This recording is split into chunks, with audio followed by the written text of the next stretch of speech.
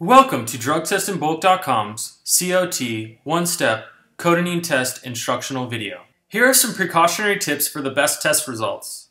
Do not use after the expiration date. The test device should remain in the sealed pouch until use.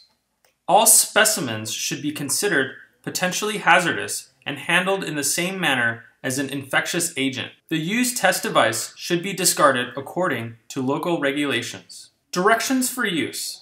Allow the test device urine specimen to reach room temperature prior to testing. Step 1. Bring the pouch to room temperature before opening it. Remove the test device from the sealed pouch and use it as soon as possible. Step 2. Place the test device on a clean and level surface.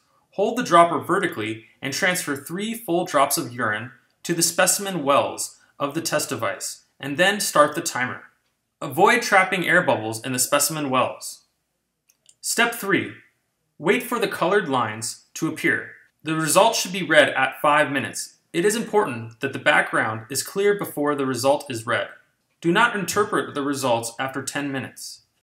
Reading the results. Preliminary positive. A rose pink band is visible in each control region, and no color band appears in the appropriate test region. This indicates a preliminary positive result for the corresponding drug of that specific test zone. Negative. A rose pink band is visible in each control region and the appropriate test region.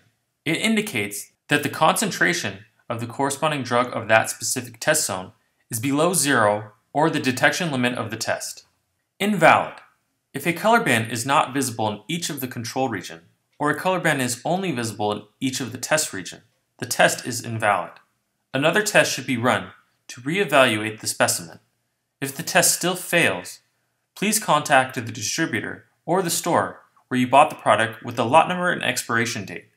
You should note that there is no meaning attributed to the line color intensity or width.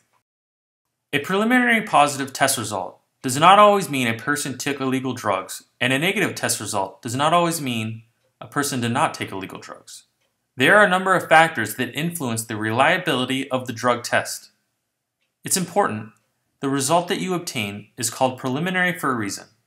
The sample must be tested by a laboratory in order to determine if a drug of abuse is actually present. Send any sample which does not give a negative result to a laboratory for further testing.